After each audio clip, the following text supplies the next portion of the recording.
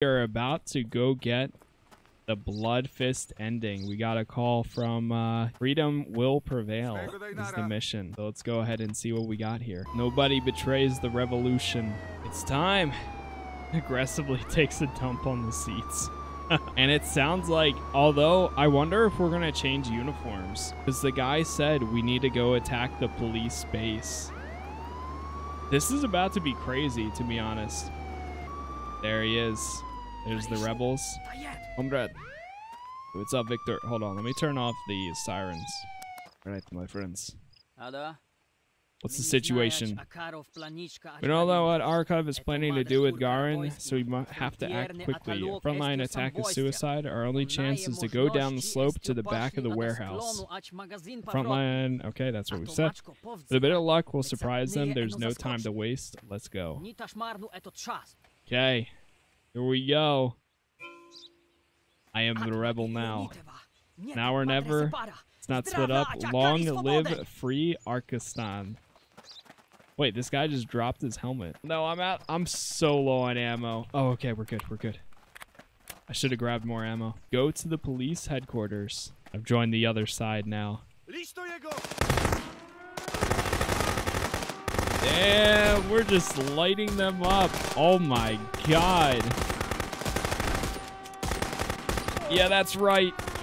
That's right. I was a part of that the whole time. They never knew. I still don't support the terrorist acts that they did, but they have a good cause. And it's already too late. We're in here too far. You know, like bombing the parliament and executing some other people. Get him. Oh, man. I'm out of rifle ammo. This guy is taking so many hits. Man, this is what a turn. You never would have expected, and that's the coolest thing about this. And I kind of do want to see what the government side of these story missions are. Because all the Blood Fist options have been really dark all the way through. Like, we've been executing people. We've been the only time you really do something nice is like there's one point where you let a guy free. The rest of the time it's like somebody's dying. Revolution isn't clean. Gotta do what you gotta do. True. Very true. I wonder if we're gonna change the flag. Police backup may come at any moment. Go inside. We will cover the rear. Hurry up. Garen's fate is in your hands. Oh boy. Oh boy. Save Garen. Oh! Oh, I didn't know there's gonna be guys in here. For democracy.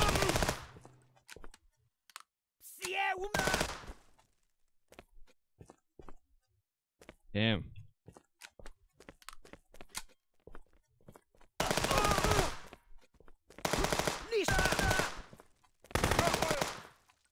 Woo.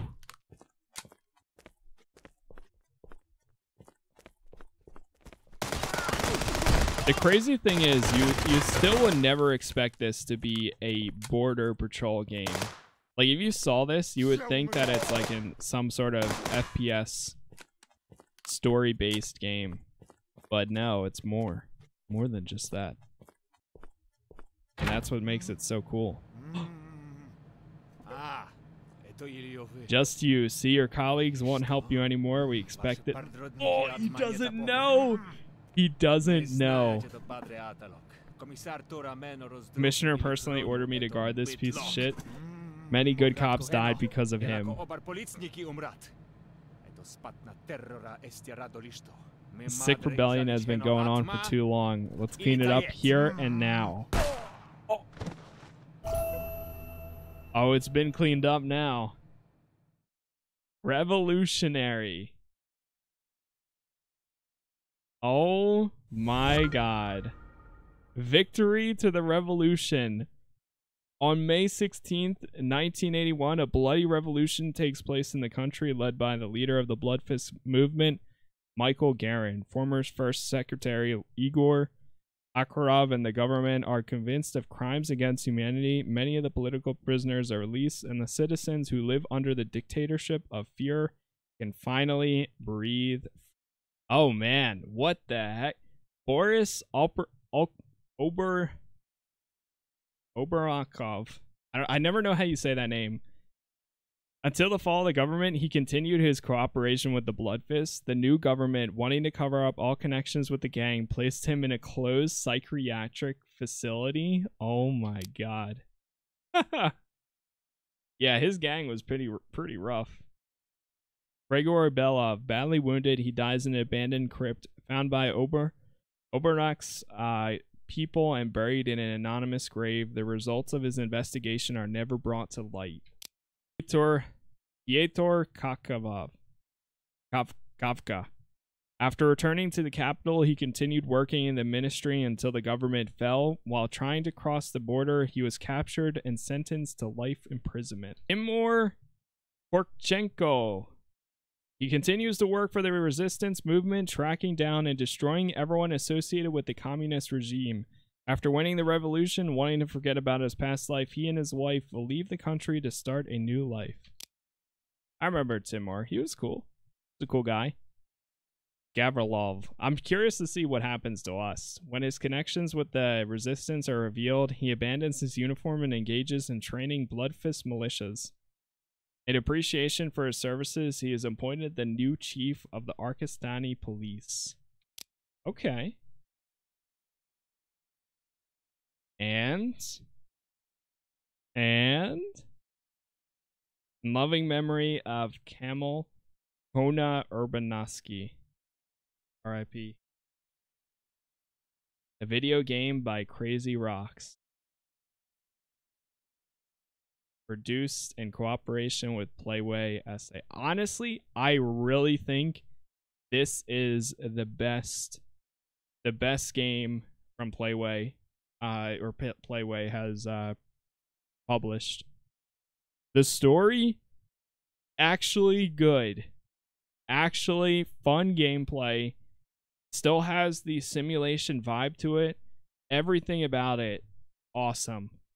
I'm really amazed. Who knew that all along the fate of this country hinged on your decisions? Well, I mean, we chose who went in and who didn't. Who was wait, who is Gavrilov? I'm trying to remember who that guy was. Wow, and then it just straight up brings you to the menu again. Gavrilov? That was really good.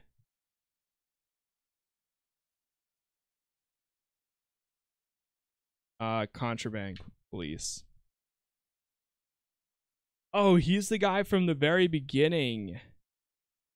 He's the very first police commissioner that you find out is